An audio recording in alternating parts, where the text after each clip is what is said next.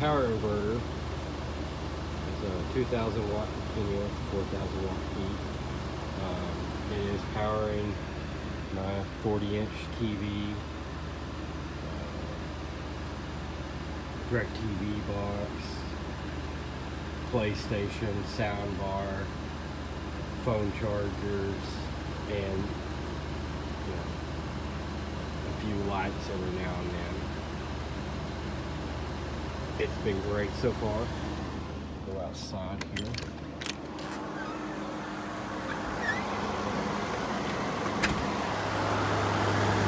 Alright, this is my setup here. I've got 4 deep cycle marine batteries. They are rated at 135 amp hours. I have them wired in parallel to my charge controller. This is a Harbor Freight 100-watt solar panel kit. I have 2 of them coming in to the box into the distribution block that you can plug multiple panels up into. Currently pretty good sunlight. We're sitting at about 13.8. Yesterday I was at like 14. But we're getting pretty good sun right now. I've got 2 gauge cables connecting everything, and 2 gauge cables running into my power inverter. Show you my panels. Oh, this is my deck. I just did that. These are my panels.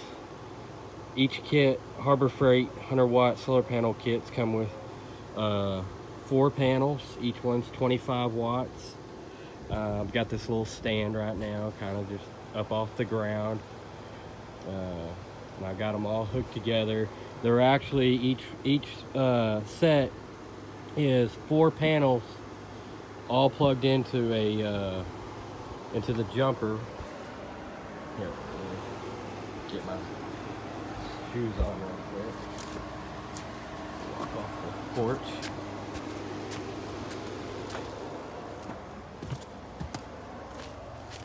Alright. They are all set up. I love these little kickstands they come with or whatever. Basically I just got these plastic stands that I had, and I had some leftover interior boards. I screwed them down to it. I made a couple of holes, and you know, this is all temporary because I'm gonna be moving this, but I've got the wires ran in there, and they're anchored now with zip ties. But this is the wiring that it comes with. It's pretty durable. Each panel has their own wires, and they come in to this 4-into-1 cable. When I say 4-into-1 cable, you see this 1, 2, 3, 4 wires coming off here, and they plug into each individual panel, and then 4 cuts down to 1. Come on over and goes into my battery bank. I'm not sure how many amps I'm getting off of here right now, but I know when I'm getting pretty good sun like this, the panels are a little bit dirty at the moment. But I know when I'm getting some pretty good, you know, unblocked sun, I can run the TV all day long from, you know, normally I don't start watching TV until maybe about 10, but I don't really watch it much. My wife does. So say about 10 o'clock in the morning, all day until pretty much when the sun goes down, I'm getting a good charge, and I'm not draining the batteries really. I mean, maybe slowly here and there it might go down point something, point 3 or 4 volts, sometimes half a volt it'll go down of input. You know, that just depends on the sun, but I can go all night pretty much on my stored charge without draining my batteries below 50%, and I'm pretty happy with it so far. I will be upgrading my charge controller, I know, but it is handling both these two 100 watt solar panel kits from Harbor Freight.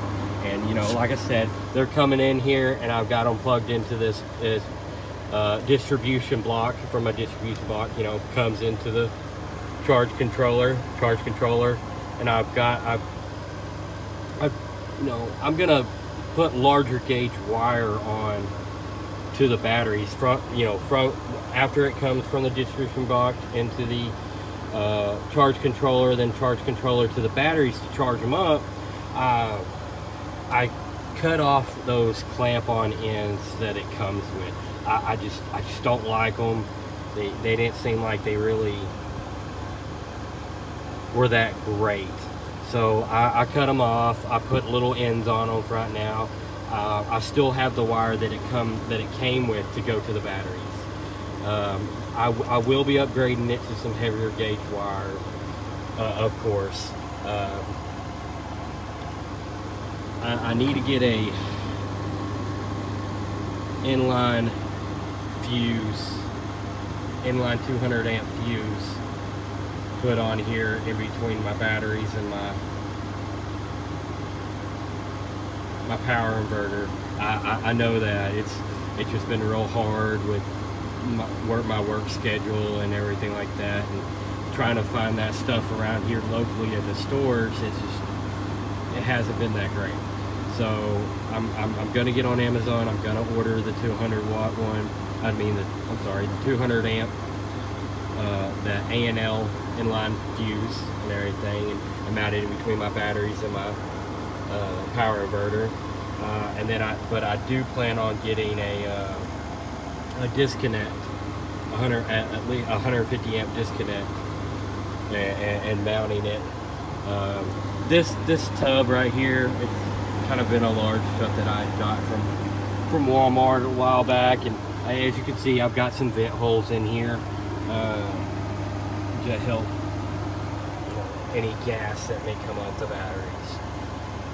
But right now I've had this system going for about 2 months, I'd say, and it has been great. It's been phenomenal. I mean, I can run just the vacuum cleaner off of it. Yeah, it draws quite a bit of power with a vacuum. I'm not gonna lie.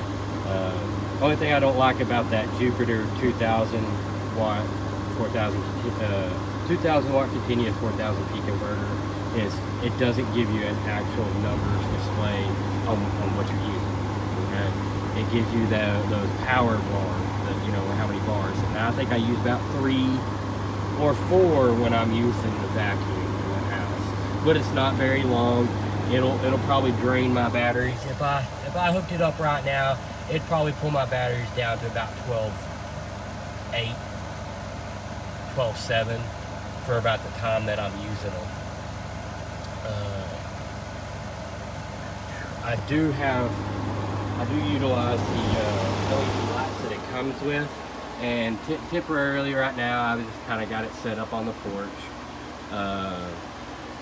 But it is pretty great, let me turn those on. Okay, those are on. So I've got it already turned on, and I've got the switch mounted right here. So the daytime really doesn't do it justice, but it is extremely bright, and I've got one inside as well. Let me turn it back off. It's not really using that. And it dropped down just a hair. I do want to get some more Harbor Freight panels. I absolutely love these panels. Low light, cloud cover for days, and I'm still pulling in power, charging up my batteries from using and everything like that. This stand I have for them, you know, like I said, it's only temporary and everything like that. I've got, you know, I utilize the hardware and bolted them together, but I have been so happy with them. Eventually I want to use my power to solely off of solar.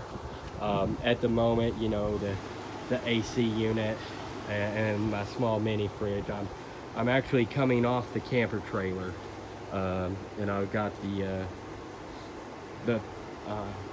got about 100-foot 30-amp cord coming from off the main house into the travel trailer, and then kind of just utilizing the sockets out here for right now, you know, because I'm not trying to overload it. I do have a friend that has 400-watt individual panels, solar panels that he said he was going to be giving me, and I'm ecstatic about that. I want to get those, and maybe try. Let's walk out here. Excuse me of the mess, but maybe mount them up on the roof. If not, I can build a little stand. That's exactly what I'm going to be doing with these as well. Like, I'm going to take these 8 panels I have, these 2 kits. I'm going to take some 4x4 and some 2x6s, and I'm going to frame in a stand up off the ground. And kind of how they're angled out now is how I'm going to lay them on the frame. Well, then I'm going to go taller as well, and I'm going to have another set of 8 on top of them as well. I'm probably going to move these, yeah, maybe a little bit this way and kind of more long ways. I've got to get this travel trailer moved before I can do that though. But I want to take those 400-watt panels, which I'm not sure the size and dimension on them right now, but I want to take another wood frame, and I want to stack one on bottom, one on next to it, and the 2 above it, just how I'm going to do the Harbor Freight kits.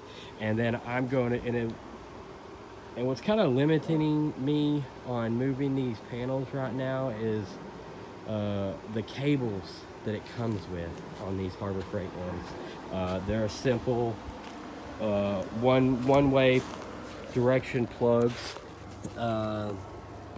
Everything, I'm not sure if you can see this right now with the sun, but yeah, it's a simple plugs or whatever. I had got some cable extensions that were just like this from Harbor Freight in their little accessory kit, but it says not to use these on these 4-to-1 cables. Like, I guess if you were trying to extend where it comes 4-to-1 to the charge controller, I guess they don't want you putting it on that side. I'm not sure why. If it cuts down the input, because I know the longer the wires, the more the drop, the lower of the input it's going to be. I'm not sure if that's what it is, or if it would cause a problem and catch fire.